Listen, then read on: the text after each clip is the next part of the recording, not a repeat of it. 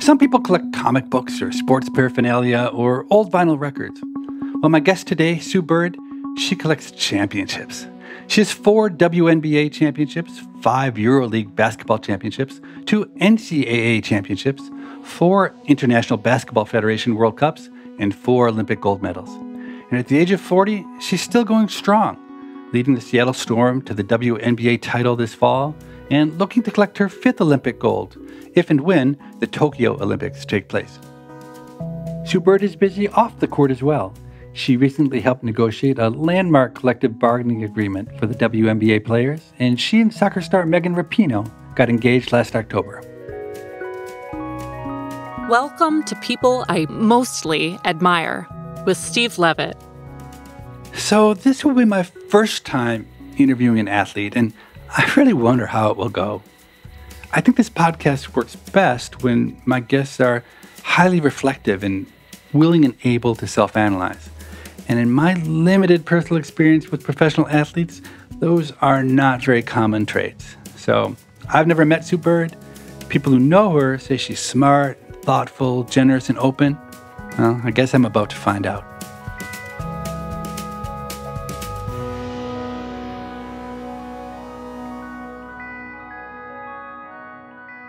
Sue, you turned out to be one of the greatest basketball players of all time. But I'm curious, when did you realize how good you would be? Did you already know that in high school?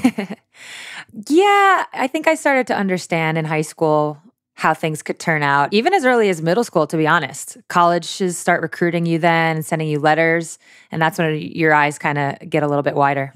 Never would I have imagined sitting here now with all the accolades and championships, but you definitely start to get a glimpse. One of the most overwhelming biases we see in psychology is towards overconfidence. And so if you ask high school basketball players what their chances are of playing in the NBA, they have some outlandishly high number relative to what's real. But I kind of get the sense that you knew you were good, but you, unlike probably so many other recruits, didn't seem as overwhelmed with overconfidence as most people are. I would agree.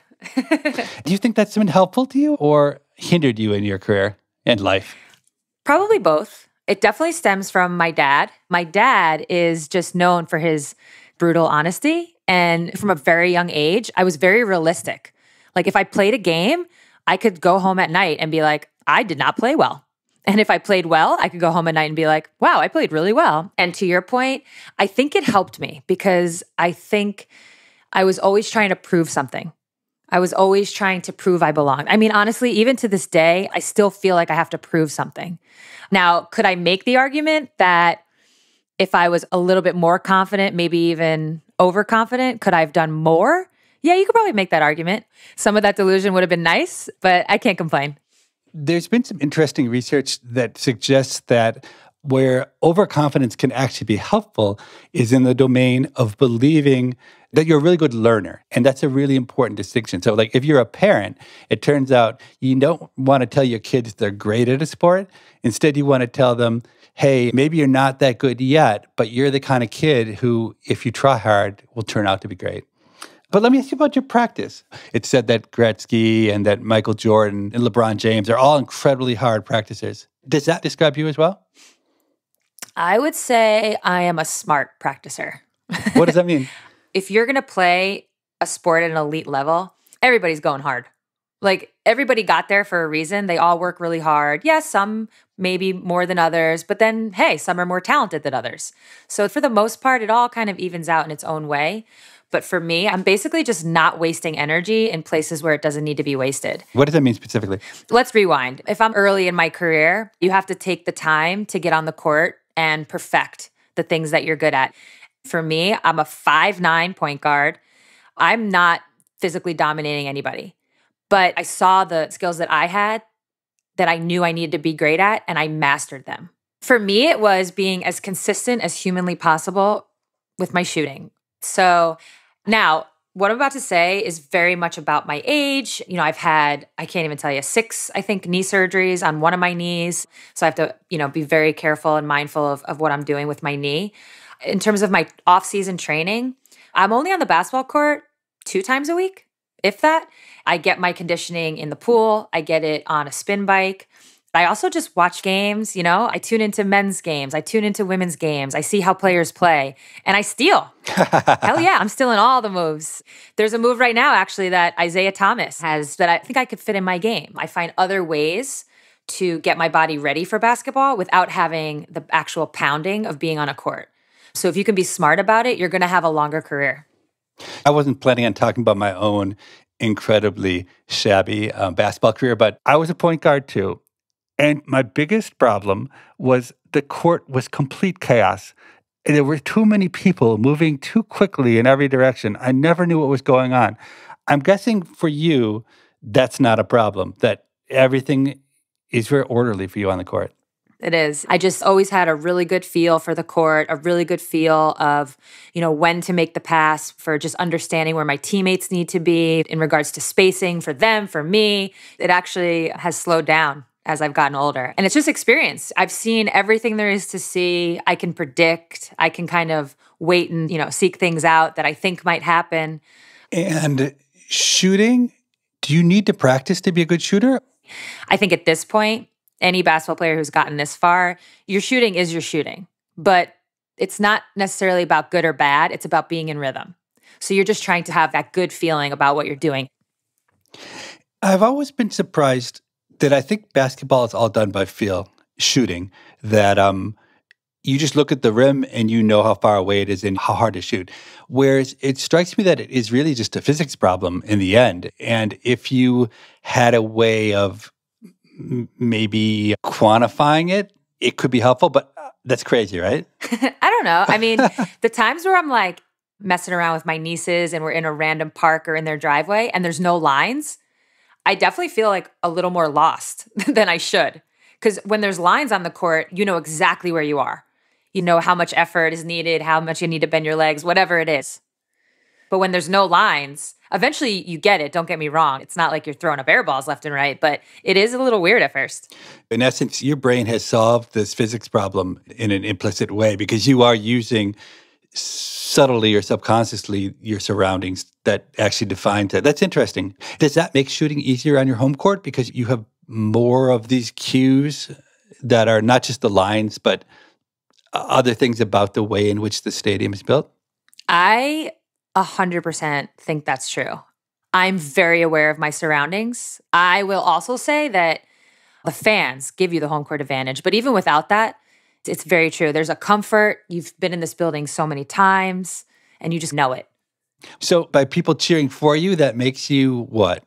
But something about the emotion that the fans inject into the game. And, this summer, we all had to play in a bubble. No fans, nothing. And it took the emotion out of the game. It just wasn't the same. Those emotions, that roller coaster, the swings, it just didn't exist. I should say I missed it.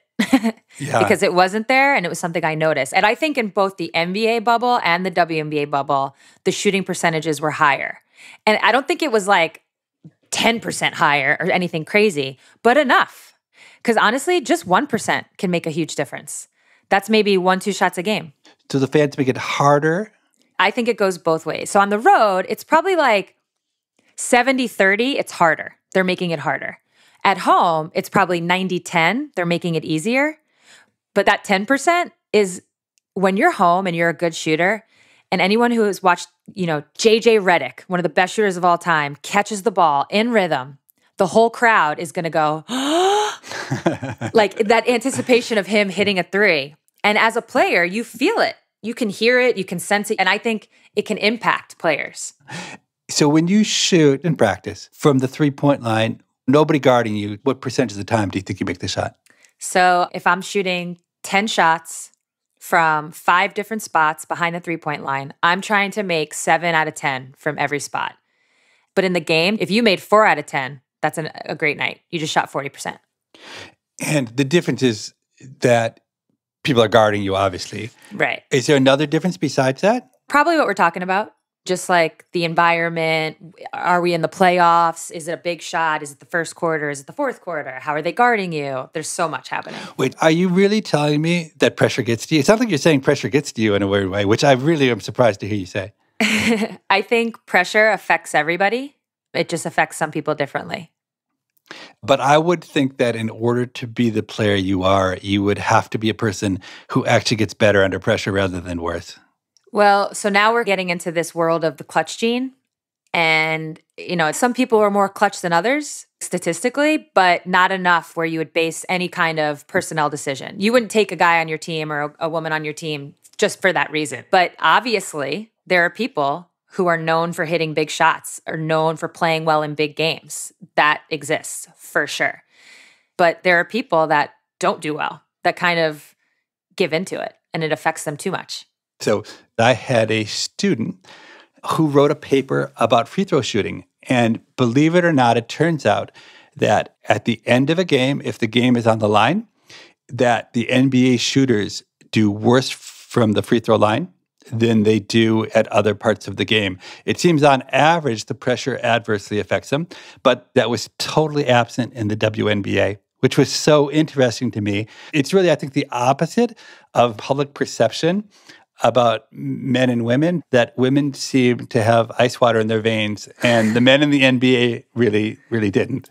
That's really interesting. The only other thing I was going to add is I think we frame it the wrong way. It's not that you're going to make 9 out of 10. It's that you might make 3 out of 10, but somebody else is making 0. It's not who's most successful. It's like who's the most successful of the least successful. So you're really saying there are people who cannot maintain the level when the pressure gets really high. Yes. And then there are people who maintain it, but it's not like there's a whole lot of folks who get better when the pressure's on. And that's exactly what this academic paper showed, that it wasn't that there were a set of people who were clutch in the sense they were even better at the end. It was this difference between maintaining versus losing. Getting worse. Exactly. So let's talk more about free throws, because it's really interesting to me. So you're a great free throw shooter. Your lifetime free throw percentage is over 85%, which if you look at every player who's ever played in the NBA, that would put you in the top 2% of all the NBA shooters. But in general, the W.N.B.A. has a higher free throw percentage made than the NBA. Do you have an explanation for why that is? I don't. The only difference is the size of the ball. Everything else is the same. Rim, same height, distance is the same.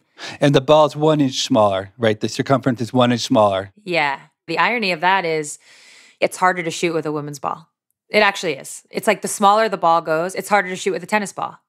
It's just harder. Men's balls are, obviously, they're a little bigger and they have a little more weight to them. It's actually an easier ball to shoot. Interesting. Have you ever done any experimentation with that? Do you shoot a men's ball with any regularity? Yeah. So we used to have to play with that size ball for the Olympics. So my first Olympics was played with a guy's ball. So there was like a period of time there where I was training with it pretty regularly. And it takes a minute. But once you get adjusted, I didn't even notice it. And I don't know if I shot better or worse, but I felt fine, which I know whenever, this is classic when you go play pickup, and God forbid a guy's player has to play with a woman's ball. They throw a fit. They can't handle it. They don't want to do it. Oh, I missed that shot. Oh, it's the ball. So there you go. So it is interesting that the men's game and the women's game the rules are essentially the same, except for the size of the ball and the three-point line at the pro level. Has there ever been any discussion of lowering the rim in women's basketball? It doesn't seem like a crazy idea to me. Yeah. I mean, I think it's a crazy idea, and I'll tell you why. First of all, here's the issue. How would a woman, a girl, find anywhere to play? You would never be able to find places to play if the rim was at 9 feet. Every park, the rim is 10 feet. And I'm telling you now, nobody's making a court just for a little girl. That's not the world we live in, sadly. So logistically, it would just be really difficult to pull it off. And I get the arguments, but then simultaneously I don't. So if the argument is that we would be dunking, if you lower it 1 foot, it doesn't mean everybody all of a sudden is dunking. It just doesn't. So what are we talking about here? Is it just entertainment value? Because I think our game is fine the way it is. And my second argument is always, well, why don't the men raise their rim? That's true. Maybe that's the problem. Yeah, I don't know. My own impression is that the rim is just too damn high for regular people.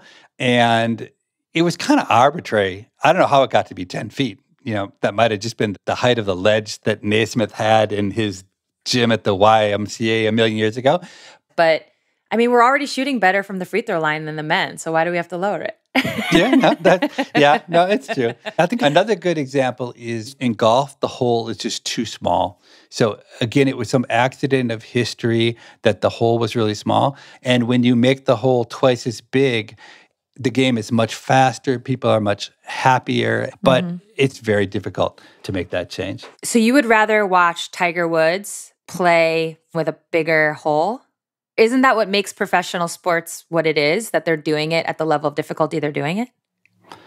So that's a great question about Tiger Woods. I'm not sure if I'd enjoy it more or less if I watched him play with a bigger hole. But one thing I know for sure is that when I play golf, it would be much more fun if the hole were bigger. And the same with basketball. We used to play on this 8-foot hoop that was at the local elementary school. It was so much more fun because I could pretend I was really good, even though I really wasn't very good at all. So maybe I should take back what I said. It's not that the W.N.B.A. should be playing on 9-foot rims. It's that all the parks should have 8-foot rims, because then all the people like me who play in parks could fantasize about how great we are at playing basketball, even though we're not so good. That makes sense. That makes sense.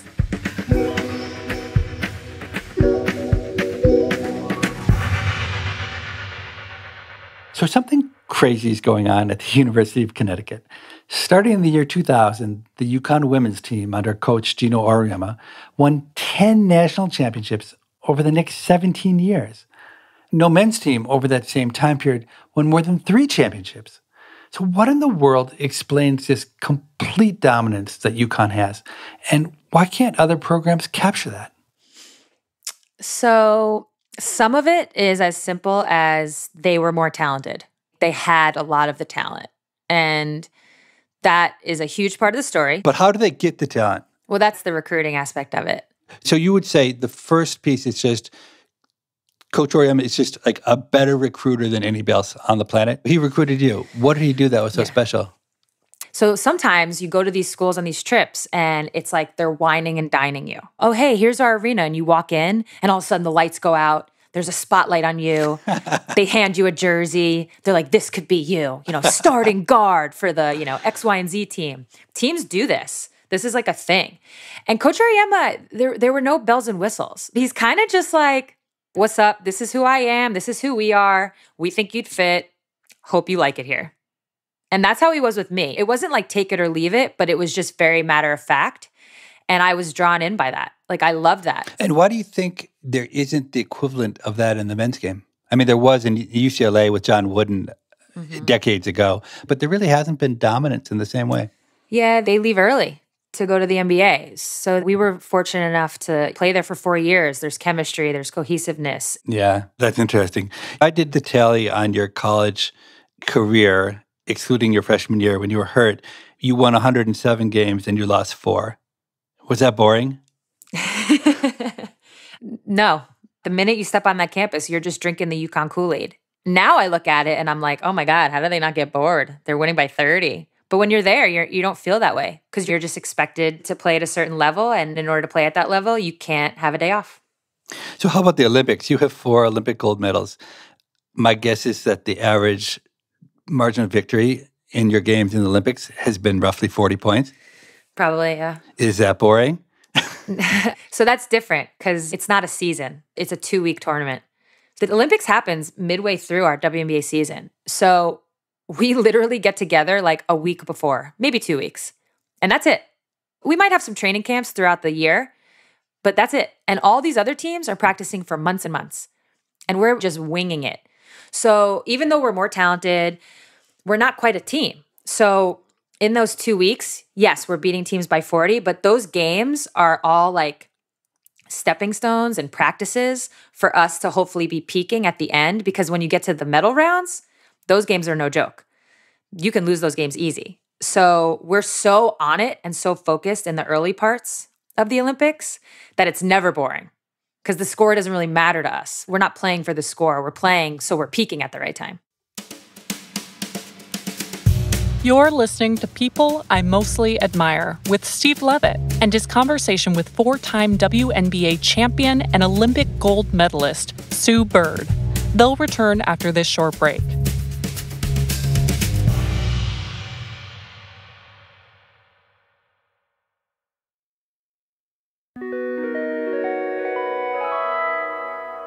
So far, I'm really enjoying this conversation.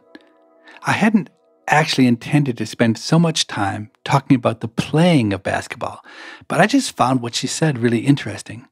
Now, though, I'd like to steer the conversation more towards the economics of professional basketball, and I suspect that's a subject she knows a lot about because she's been deeply involved in negotiating the collective bargaining agreement between the WNBA players and management. Also, I'm hoping to get into some more personal topics, like why she decided to be very public about freezing her eggs, about coming out, and what's it like to pose nude for the cover of ESPN magazine.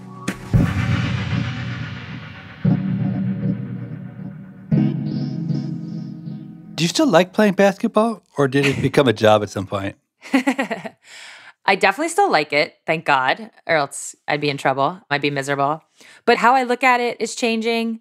The joy is still there, but it's taking on a new form. I don't get excited for my own play as much as I get excited for our team's play. I almost look at it like a coach. Would you play for free? I mean, you could argue I did for like 20 years. And I'm not even being, I played overseas and that's where we make our money. The W.N.B.A, so we have a new CBA, which is a collective bargaining agreement. But I was in a position where I was on a max contract virtually my entire career. And the way the financials worked, if cost of living goes up, I don't know, 5%, my W.N.B.A contract was maxed out, so only went up 1%. So after 15 plus years of that, technically, you lose money. I think so. Your nominal wage was going up 1% a year, but because of inflation, your real wage was steadily being eroded over time until your standard of living had been materially reduced. Yep, which is not the case anymore, which is amazing. We've made crazy strides in that way. But yeah, so to answer your question, I kind of did. But no, now I don't think I would.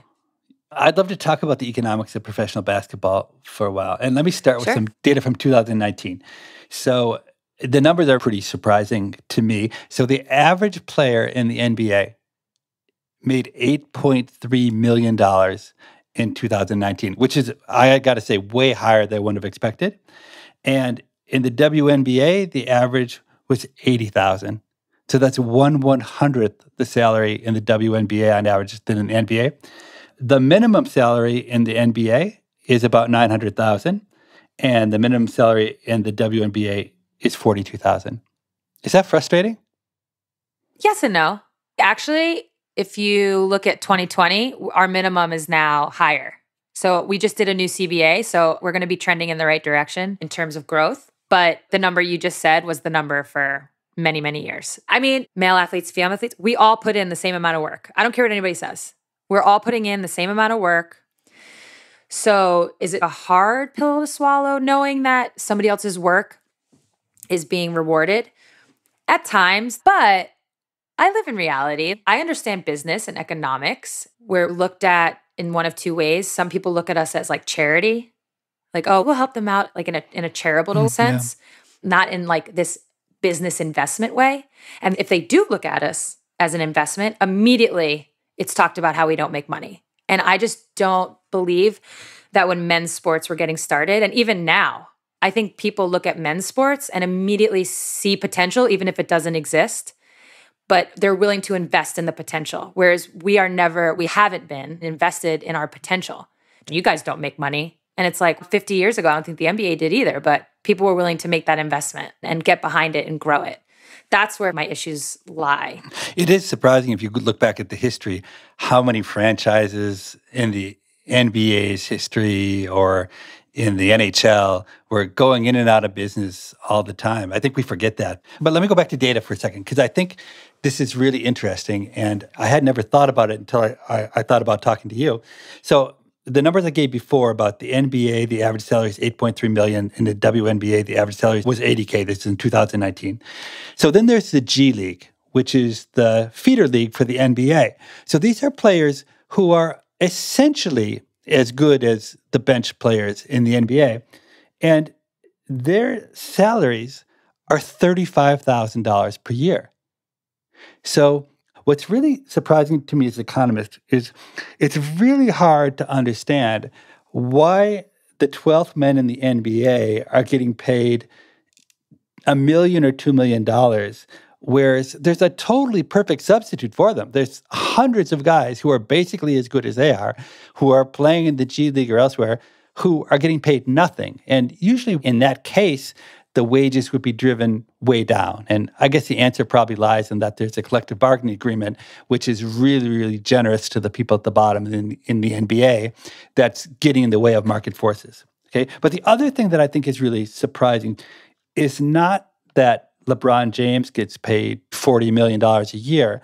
It's why do Sue Bird and Candace Parker get paid so little? To me, that's really a puzzle. I think the honest answer is that if economics were allowed to really work, you would be paid 5 times as much as you are. And it's really that economic forces are being muted by union bargaining, which is leading your wage to be way below your market wage. Are you saying that a top player in the WNBA should be getting more of the pie, so to speak? So should is a difficult word for an economist.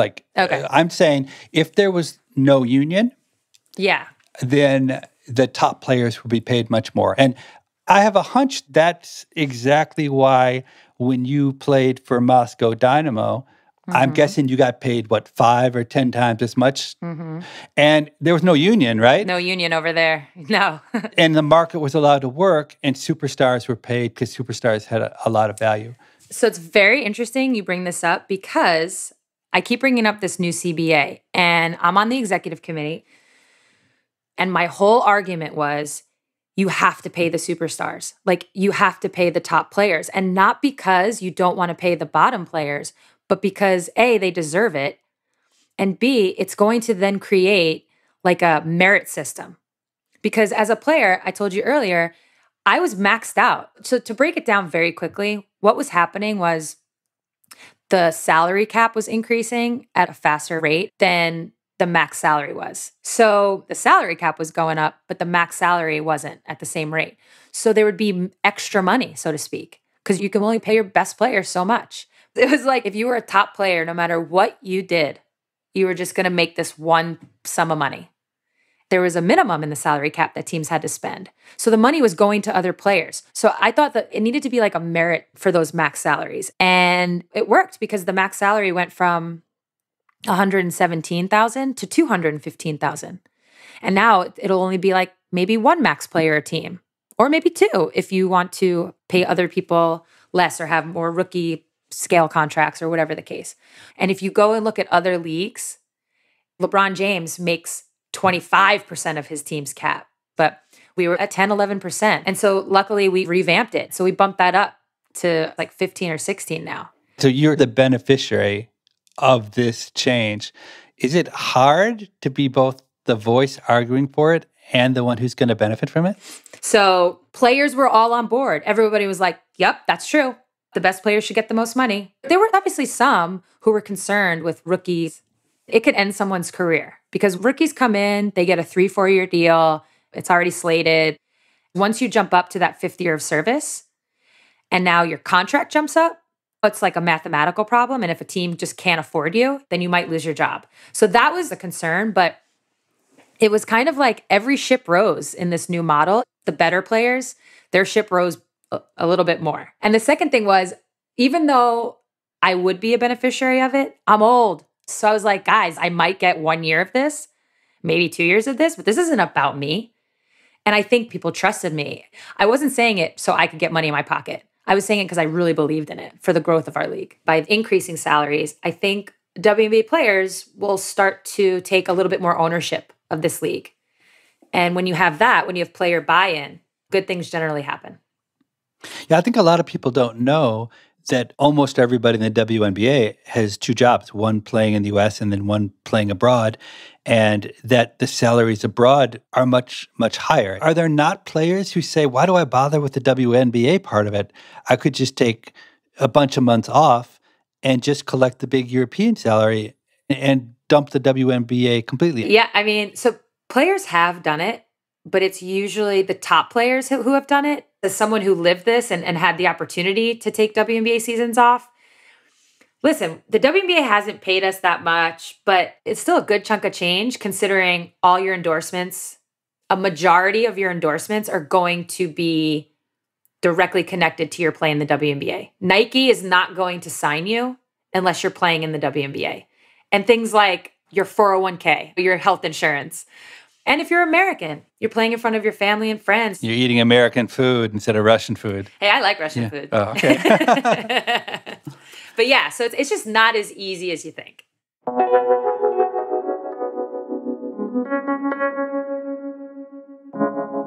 The one thing, maybe of all the things I'm almost most curious to ask you about is about injuries, because in most people's lives, like in my life, it would be really unusual for me to, say, fall and hit my head and not be able to think straight for a year and miss out on a year of what I do. But I wonder if you could just paint a vivid picture of what it's like to be injured. Yeah, so I have an interesting relationship with injuries because I've had major injuries. I've literally had 6, 7, 8. I've had 11 surgeries total. And 8 of them were on my, 8 or 9, I lose count, were on my lower extremity. So my left knee, like I mentioned, and then I've had both my left and my right hip. I've had them surgically repaired. All my injuries have been moments of huge question marks. If I take you back to my freshman year, I'm like, just at Connecticut, I've only played in 8 games, so my career hasn't even really started. And then boom, I tear my ACL. Wait, was this in a game? No, it was in practice. Okay, and then what happened? Like, do you remember what you were doing? Oh, yeah. I could give you play-by-play for like every injury. So basically, I came down and I did a jump stop, which just means you're kind of landing on both feet to then jump up and shoot it. And it felt like the top part of my leg, like my quad, if you will, almost fell off the bottom part of my leg, only to come right back. And the pain actually wasn't that crazy for me. Some people don't even know they tore their ACL, and some people are like screaming in agony. I was kind of in the middle, but I knew something happened. And so when I screamed, it was out of fear. That was like, holy crap, I'm pretty sure I just did something really bad. What does this mean? And that's really where all my emotion was coming from. Like, oh no, am I ever going to be able to play the way I want, the way I did? I was really lucky that there was another player on the team, Shea Ralph, who had gone through an ACL rehab. So she was there with me step by step, reassuring me, giving me tips and pointers and what to worry about, what not to worry about. But every time you have a major injury as an athlete, you have no idea what's going to happen to your livelihood. And a quick story, bringing back my dad again, who's Mr. Brutally Honest. I was probably like 27-ish, and I had an apartment, and I wanted to get a bigger one. And I was looking at, really nice places that had views. And my dad was like, listen, you can afford this, but if you get injured and you never play again, I wouldn't advise you on getting this apartment. I was like, what? But that right there, that is the plight of an athlete.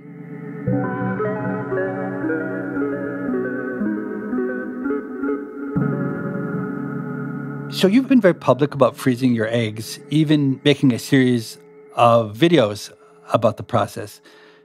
That was really, I think, a huge public service because many people are unaware of just how much more difficult it becomes to conceive once you're in your late 30s and early 40s. And also, I suspect many people are completely unaware that egg freezing technology exists. That was one of the driving forces for doing it. For me, my body is my career, so that does make it a little unique. But I think any woman who has a career, having a family is a stressor. Married or not, just knowing that your ovaries are on this clock can be a huge stress in your life. I wanted to help be a part of the conversation that was going to normalize it.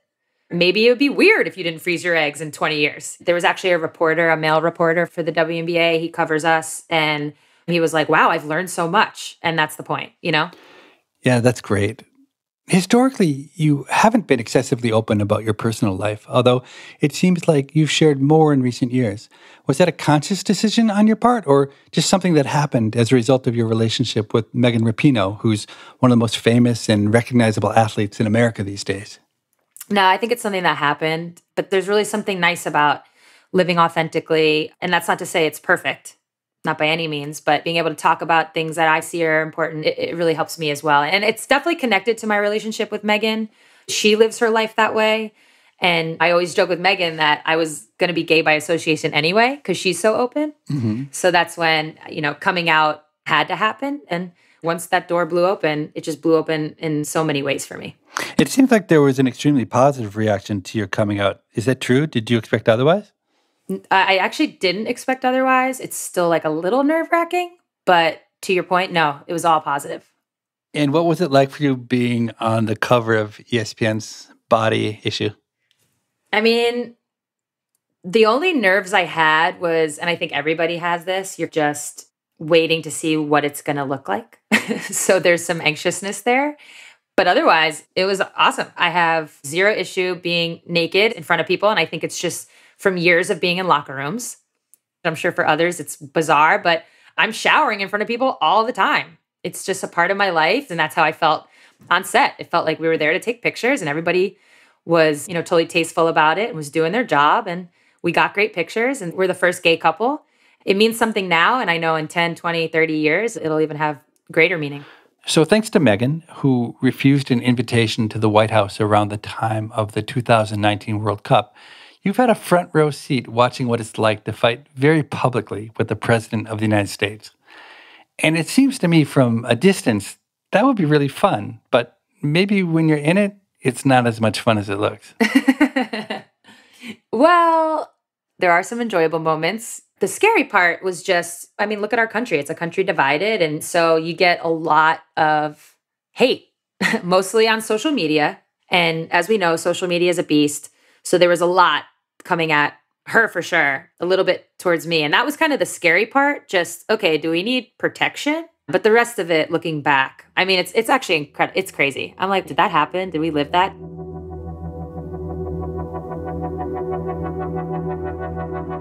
I always like to close by asking my guests to give some advice. What kind of advice would you give to young women who are facing the challenge of how much to invest into something that they love, even though almost for sure it won't turn out to be their career? Obviously, you've been successful, but 99 out of 100 maybe won't be successful. So if we're talking about sports, all the lessons that I've learned from playing sports have shaped who I am as a person. So if you are passionate about sports and you're in sports, you're going to learn so much. Actually, it was Mark Jones who said this. He's an ESPN commentator. He was like, wow, if the world operated the way a lot of these locker rooms operate, we'd probably be in a better place because they're generally harmonious. We're respectful of other people, even if we're different. And it's not something like the color of your skin. It's not that we don't see it. We see it. We're just very respectful of it. So, there's things from sports that you're going to learn that have nothing to do with how successful you are. So that would be my advice, to stay with it. I also really like to tell younger women a few things. One, your reputation is all you have, so take care of it. The other thing is to expect. I think growing up, I was just happy to get what I got. And I think that's an issue with women. We need to expect to be paid well. We need to expect to have opportunity. Because when you expect it, that can change how you're viewed and how women are viewed. Wow, Sue Bird is one of the most likable people I have met in a long, long time. But I have to say, talking to her brings back so many bad memories from my own basketball career. And it's not that I was terrible at basketball. I was actually pretty good. Already in my sophomore year, I was seeing some varsity time, and by my senior year, I was the starting point guard on my high school team. But there was only one problem. I hated everything about basketball. I hated practice. I hated games. But I stuck with it, and I thought, you'll look back when you're older, and you'll have such fond memories of playing basketball. Well, the fact is, I don't have any good memories of playing basketball, only trauma and agony. So here's my advice to anybody engaged in any activity, whatever the age, no matter how good you are at it. If you hate something, you should quit.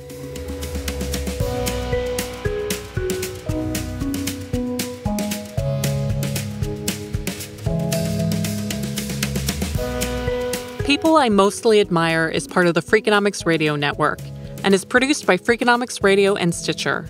Matt Hickey is the producer and Dan DeZula was the engineer on this episode. Our staff also includes Allison Craiglow, Mark McCluskey, Morgan Levy, Greg Rippin, and Emma Terrell. All of the music you heard on the show was composed by Luis Guerra.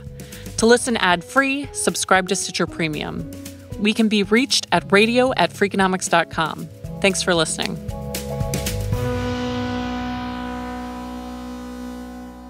I have nightmares, I would say, once a month of me being awful on a basketball court. Oh, wow. Sports can do it to you. Stitcher.